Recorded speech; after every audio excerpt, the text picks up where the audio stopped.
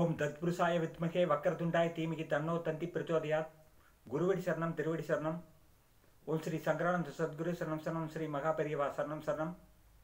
ஓம் வாக்தேவஸ்ய வித்மகே விரிஞ்சி பத்னியஸ் தீமிகி தன்னோ வாணி பிரச்சோதயாத். யூடியூப் நேயர்கள் அனைவருக்கும் பணிவான வணக்கங்கள். சித்தி சிவா ஜோதிடத்தின் தங்கவேல் கவுண்டர் வழங்கும் இப்போ ஜோதிட தொழில் செய்து வருகிறோம். அதாவது நான் மட்டுமில்ல, எனது நண்பர்கள் மற்றும் தெரிந்தவர்கள் அனைத்து ஜோதிடர்களுக்கும் வணக்கம். சரி, வந்தாங்கன்னா எப்படி கண்டுபிடிக்கிறது அப்படிங்கிறத பற்றி யூடியூப் நேயர்கள் அனைவருக்கும் வணக்கம். அதை பற்றி இப்பொழுது இந்த வீடியோவில் பதிவிடுகிறேன். வணக்கம். ஓம் லங் நம சிவாய. எனது குருவுக்கு சமர்ப்பணம். தினசரி ராகு காலம் யமகண்டம் வருகிறது. அது வரட்டும். ஒவ்வொரு ஊருக்கும் ஒவ்வொரு விதமான சூரிய உதயம் இருக்கிறது. சென்னைனா சென்னைக்கு ஒரு விதமான சூரிய உதயம், கோயம்புத்தூர்னா கோயம்புத்தூர் தனியாக சூரிய உதயம், சேலம்னா சேலத்துக்கு தனியாக சூரிய உதயம், கிருஷ்ணகிரிக்குனா கிருஷ்ணகிரிக்கு தனியாக சூரிய உதயம், பெங்களூருக்குனா பெங்களூருக்கு தனியாக சூரிய உதயம். அப்படி ஒவ்வொரு ஊருக்கும் ஒவ்வொரு சூரிய உதயம் இருக்கிறது. கரூருக்குனா கரூருக்கு தனியாக சூரிய உதயம், ஒவ்வொரு ஊருக்கு தனியாக சூரிய உதயம் இருக்குது. அந்த சூரிய உதயத்தை தினசரி எத்தனை மணிக்கு வருது என்று நாமல் பார்த்து கொள்ள வேண்டும். அதன்படி ஓரையை கணக்கிட வேண்டும். ஓரையை கணக்கிடும் பொழுது இப்போ ஓரையும் கணக்கிட்டுக்கு வேணும், ராகு காலத்தையும் அந்த சூரிய உதயத்திலிருந்து கணக்கிட்டுக்கு வேணும். அந்த மாதிரி சொல்ல வேண்டிய அமைப்பு இருக்கிறதுனால பொதுவான ஒரு டைம் ஞாயிற்றுக்கிழமை மாலை 4:30 மணி முதல் 6 மணி வரை ராகு காலம், திங்கட்கிழமை காலை 7:30 மணி முதல் 9 மணி வரை ராகு காலம், செவ்வாய்க்கிழமைக்கு 3 மணி முதல் 4:30 மணி வரை மாலை ராகு காலம், புதன்கிழமைக்கு மதியம் 12 மணி முதல் 1 மணி 30 நிமிஷம் வரை ராகு காலம். அதே மாதிரி வியாழக்கிழமைக்கு 1:30 மணியிலிருந்து 3 மணி வரைக்கும் ராகு காலம். அதே மாதிரி வெள்ளிக்கிழமைக்கு காலை 10:30 மணி முதல் 12 மணி வரை ராகு காலம். சனிக்கிழமைக்கு காலை 9 மணி முதல் 10:30 மணி வரைக்கும் ராகு காலம். சூரிய உதயத்தை வைத்து கணக்கு எடுத்துக்கொள்ள வேண்டும். இப்போ ஒருத்தர் ஜாதகம் பார்க்கறதுக்கு வந்திருக்கிறார். இறந்த ஜாதகத்தை நம்மகிட்ட கொடுக்குறாருன்னா நம்ம பார்த்த உடனே பதில் சொல்ல வேண்டும். எப்படி சொல்வது, அதை பற்றி சொல்லி அனுபவித்த கருத்துக்களை நான் உங்கள் முன் வைக்கிறதுக்கு நன்றி. யூடியூப் வழினா நாங்களும் சொல்ல முடியாது, நீங்களும் எங்களை கேட்க முடியாதுன்னு வச்சுக்கோங்க. சந்திர ஓரையை கணக்கெடுத்துக்க வேண்டும். சந்திர ஓரையும் ராகு காலமும் சம்பந்தப்பட்டு வரும்பொழுது ஒரு நபர் ஜோதிடம் பார்க்க வருகிறார் என்றால் அவர் நம்மளை டெஸ்ட் பண்ணுறதுக்கு வர்றார் என்று தான் அர்த்தம். அதாவது இறந்த ஜாதகத்துக்குன்னு கொண்டு வரும்போதே நம்மளுக்கு அந்த ஒரு இதெல்லாம் கிடச்சிடும். அப்புறம் நிமித்தம் பார்த்துக்கணும். அந்த மாதிரி சந்திர ஓரையிலே ராகு காலத்திலே ஒரு ஜாதகத்தை கொண்டு கொடுத்து இவருக்கு எப்படி அப்படின்னு கேட்கும்போதே நம்ம சொல்லிடலாம், இவர் இறைவனடி சேர்ந்து விட்டார் என்று கூறிவிடலாம். ஒன்றும் பயப்பட வேண்டிய அவசியம் இல்லை. சரி, யமகண்டம். அதாவது யமகண்டம் ஞாயிற்றுக்கிழமை பகலில் 12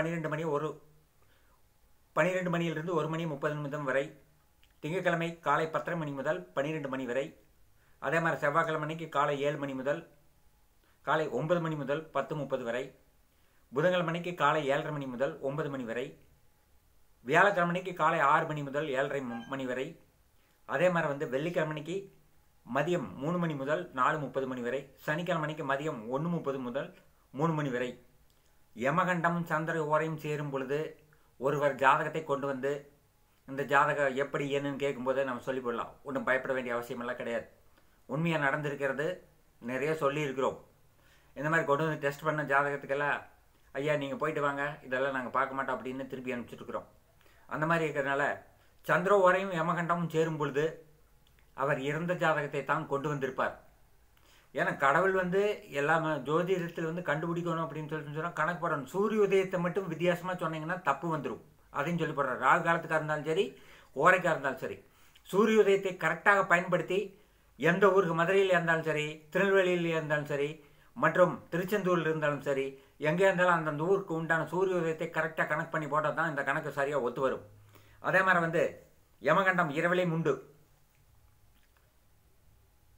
ஞாயிற்றுக்கிழமை மாலை 6 முதல் 7:30 வரை இரவு. அதே மாதிரி திங்கக்கிழமை அதிகாலை, அதாவது ஞாயிற்றுக்கிழமை அன்னைக்கு திங்கக்கிழமை அன்னைக்கு 3 to 4:30 வரை அதிகாலை. செவ்வாய்க்கிழமை அன்னைக்கு அதிகாலையில் 1:30 முதல் 3 மணி வரை. புதன்கிழமை அன்னைக்கு 12 மணி முதல் 1:30 வரை விடிய காலம் வரும்போது. வியாழக்கிழமை இரவு 10:30 முதல் 12 மணி வரை அந்த யமகண்ட காலம். வெள்ளிக்கிழமை அன்னைக்கு இரவு 9 மணி முதல் 10:30 மணி வரை. சனிக்கிழமை அன்னைக்கு 7:30 10 மணி வரை. 7:30 மணியிலிருந்து 9 மணி வரை.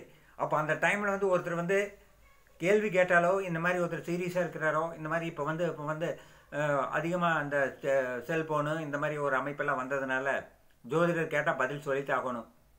இல்லை என்றால் தரைக்குறைவாக சொல்லிவிடுவார். சொல்ல போகிறதில்லை, இருந்தாலும் நம்ம சொல்கிறது நம்ம கடமை. இப்போ அந்த மாதிரி டைமில் சந்திரவாரி இருக்கும் பொழுது நீங்கள் சொன்னீங்கன்னா கண்டிப்பாக அந்த ஜாதகர் இறந்த ஜாதகர் தான் என்று சொல்ல வேண்டும். இது அனுபவத்தில் பார்த்தது. இது சொல்லி கொடுத்தவர்களுக்கு நன்றி. இது இன்றல்ல நேற்றல்ல, கரெக்டாக ஒத்து வருகிறது. எந்த பிரச்சனை எந்த இதாக இருந்தாலும் சரி. பிரச்சனை போட்டு கணிதம் போடுறதும் இருக்கு. இன்னும் அடுத்த வீடியோவில் அதுவும் வரும். ஒரு ஜாதகம் வந்த உடனே நம்ம இந்த கணக்கெல்லாம் போட்டு சொல்றதுக்குள்ள அவங்க தாங்க மாட்டாங்க. அந்த மாதிரி இது ஷார்ட் பீரியடில் சொல்றது நன்மையாக இருக்கும். ஜோதிடர்கள் என்றால் நாம பேர் வாங்கறதுக்காக இல்லை, ஜோதிடர்கள் கடவுளாக சித்தரிக்க வேண்டும்.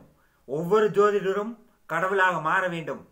அதுக்காக நான் மட்டும் சொல்றேன், நான் தான் பெருசுன்னு பேசக்கூடாது. எந்த ஜோதிடராக இருந்தாலும் சரி கடவுள் தான். ஏன்னா நவதேவரை பற்றி தெரியாதவங்க எத்தனையோ பேர் இருக்கிறான்.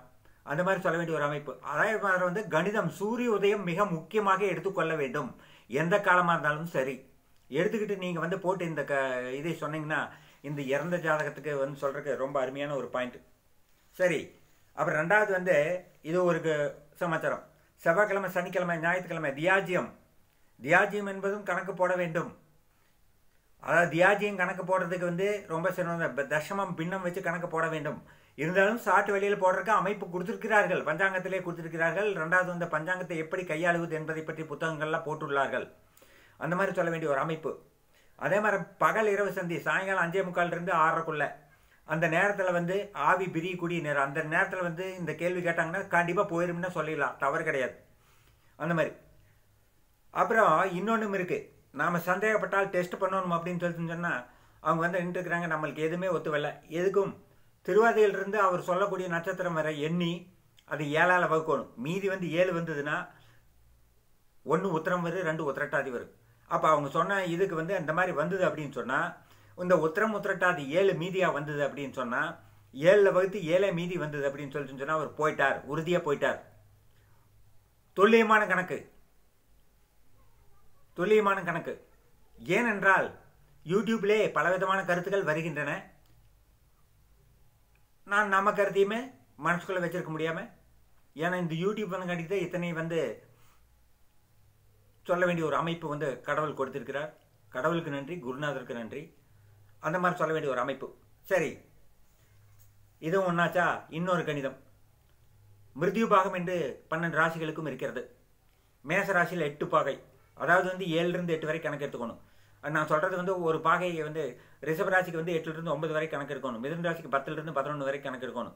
கடகராசிக்கு 10லிருந்து 11 வரை கணக்கு எடுத்துக்கணும். சிம்மராசிக்கு 24லிருந்து 25 வரைக்கும் கணக்கு எடுத்துக்கணும். கன்னிராசிக்கு 3லிருந்து 4 பாகை கணக்கு எடுத்துக்கணும். துளாராசிக்கு 3லிருந்து 4 பாகை கணக்கு எடுத்துக்கணும். விருச்சிக ராசிக்கு 24லிருந்து 25 பாகை கணக்கு எடுத்துக்கணும். தனுசு ராசிக்கு 17 பாகை முதல் 18 பாகை வரைக்கும் கணக்கு எடுத்துக்கணும். அதே மாதிரி மகராசியில் ஒரு பாகை முடிஞ்சு 2வது பாகை ஆரம்பிக்கிறதுல 2வது பாகை முடியும் வரை மிருத்யு பாகம். கும்பராசிக்கு 20 ராசியிலிருந்து 21வது ராசி வரை 21வது பாகை வரை அந்த மாதிரி ஒரு அமைப்பு.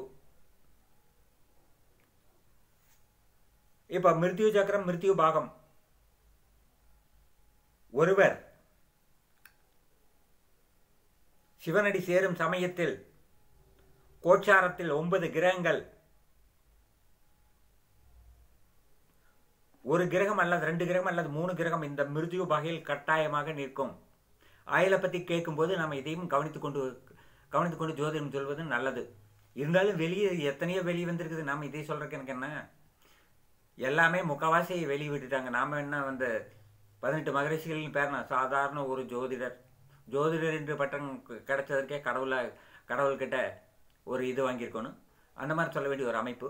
இப்போ வந்து இதையும் பார்த்து வந்து நம்ம வந்து அவங்க ஜாதகத்தை கொண்டு வரும்போது ஆயுள் சம்மந்தப்பட்ட கேள்வி கேட்கும்போது இந்த கணக்கையும் நம்ம எடுத்து யூஸ் பண்ணலாம், தாராளமாக யூஸ் பண்ணலாம். மெயின் வந்து சந்திரவரை, யமகண்டம், ராகுகாலம் முக்கியமாக கவனிக்கப்பட வேண்டியது ஒன்று. அந்த மாதிரி சொல்ல வேண்டிய ஒரு அமைப்பு உண்டு. அப்புறம் இந்த நட்சத்திரத்தை வச்சு சொல்கிறது அதுவும் உண்டு. யாமக்கோள் இருக்குது, எத்தனையோ கணிதம் இருக்குது.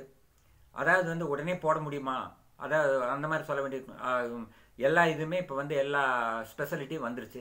ஆகவே இந்த மாதிரி இந்த இறந்த ஜாதகத்தை சொல்வதற்கு அருமையான ஒரு பாயிண்ட் இது இன்னும் இருக்கிறது, இன்னும் உண்டு. ஸ்பெஷல் கணக்குகளில் இன்னும் உண்டு, இன்னும் வெளிவரும். அது ஒரு மாதத்துக்கு ஒன்று தான் வெளியிடுவேன். சும்மா அதைவே வெளியிட்டு இருந்ததுன்னு நம்ம அப்புறம் யூடியூப்பில் பேசுகிறதுக்கு யாரும் மதிக்க மாட்டாங்க. அந்த மாதிரி சொல்ல வேண்டிய ஒரு அமைப்பு. சரி, ஒரு பொண்ணு இருக்கிற எப்போ வயசுக்கு வருவா அப்படின்னு சொல்கிறது கூட ஒரு அமைப்பு உண்டு. ஒரு குழந்தை இருக்குது, பெண் குழந்தை இருக்குது. அந்த பெண் குழந்தை அதாவது வந்து எப்போ வயசுக்கு வருவா என்று துல்லியமாகவே சொல்ல முடியும். அந்த மாதிரி எல்லாம் கணிதம் இருக்குது. எல்லா கணிதமும் மேலும் மேலும் வரும். அந்த மாதிரி சொல்ல வேண்டிய ஒரு அமைப்பு. ஜோதிடத்திலே எத்தனையோ அமைப்புகள் நான் சொல்லியிருக்கேன். சோனியா காந்திக்கிட்டேயே பாராட்டே வாங்கியுள்ளேன். ஆகவே நான் என்னை பெருசாக பேசுறதுக்காக நான் சொல்ல, நான் உண்மையை தான் சொல்கிறேன்.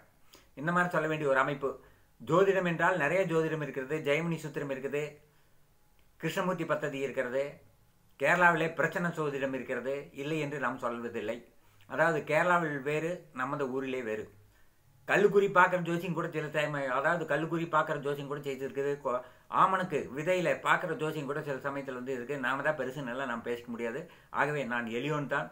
ஆகவே உங்கள் அனைவருக்கும், நீங்கள் அனைவரும் 16 செல்வம் பெற்று பெருவாழ்வு வாழ தண்டபாணியை வணங்கி மீண்டும் அடுத்த சிறப்பு வீடியோவில் சந்திப்போம் என கூறி சந்திப்போம். நன்றி, வணக்கம்.